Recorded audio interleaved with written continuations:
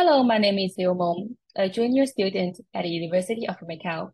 The paper I will present today is titled An Analysis of Development Opportunities and Challenges for China and ASEAN in the Post-epidemic Era.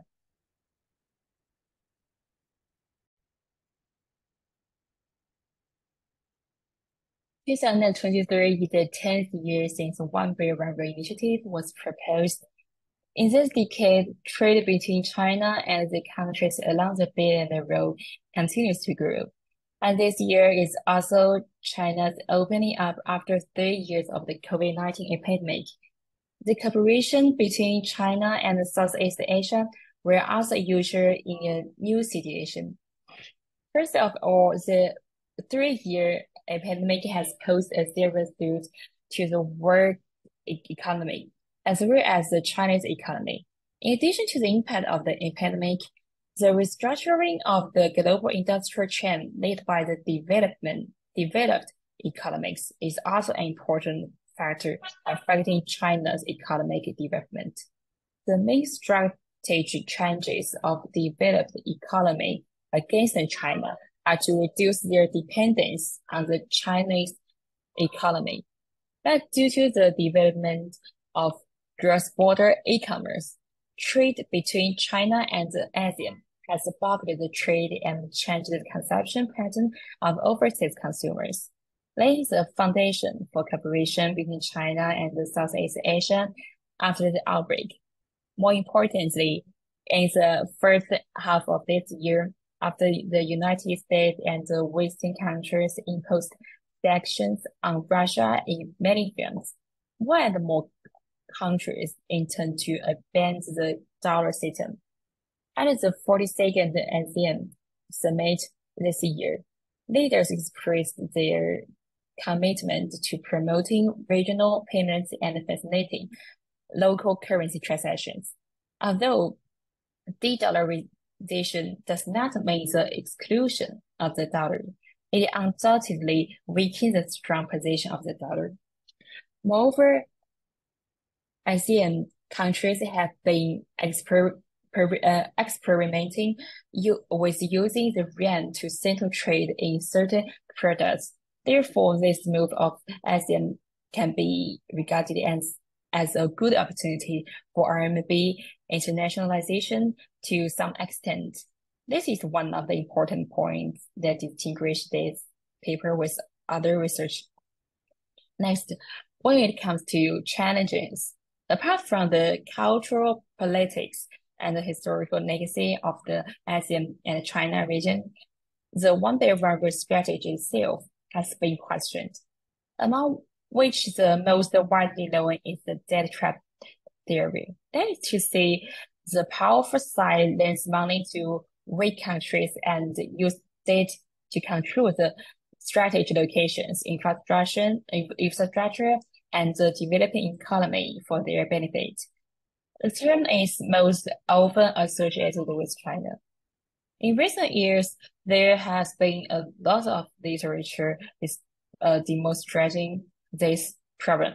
For example, Jin Gang and Shen Huanrong, based on the difference analysis, constated that the One Belt One Road initiative has not significantly increased the private investment in transportation.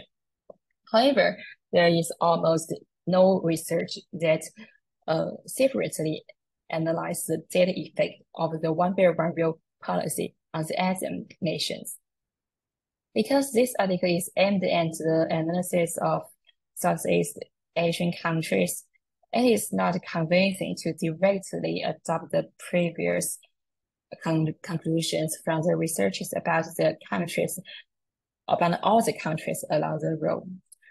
So this paper as will use the difference in difference method to verify that this initiative does not cause a debt trap effect in Southeast Asian countries. I don't think the data processing and the variable solution in this article are very new. The most appropriate mode of trade or invest of each region and nation, and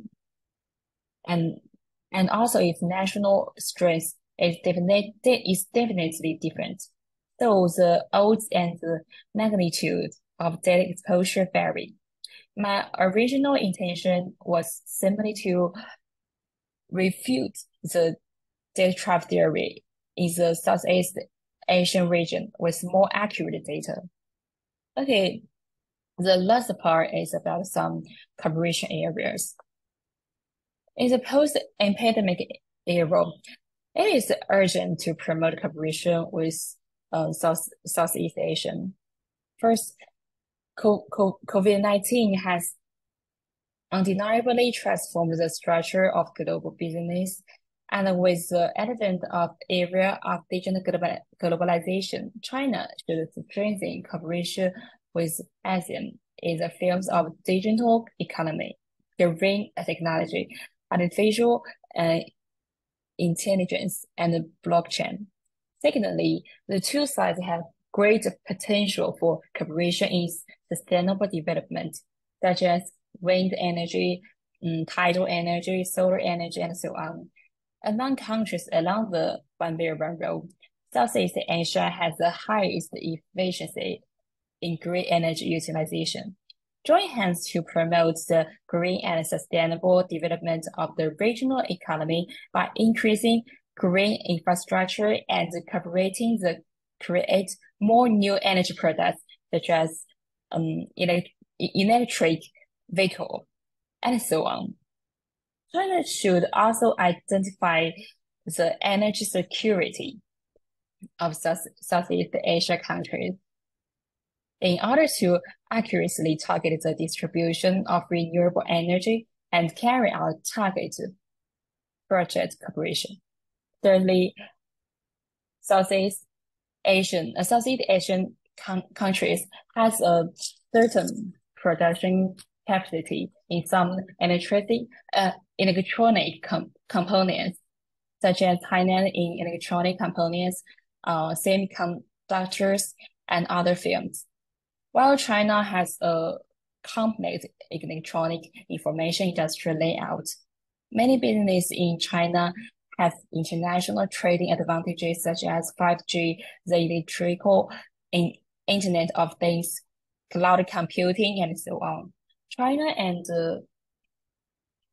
Southeast Asian can increase cooperation to improve the level of information and digitalization of both sides. And at the same time, the penetration of digital economy and digital technology can also be deepened in every production process to promote the convenience and the intelligence of international trade by incorporation the digital platform into international logistic management. Okay, um, that's all of my paper and that's all of my presentation. Thank you.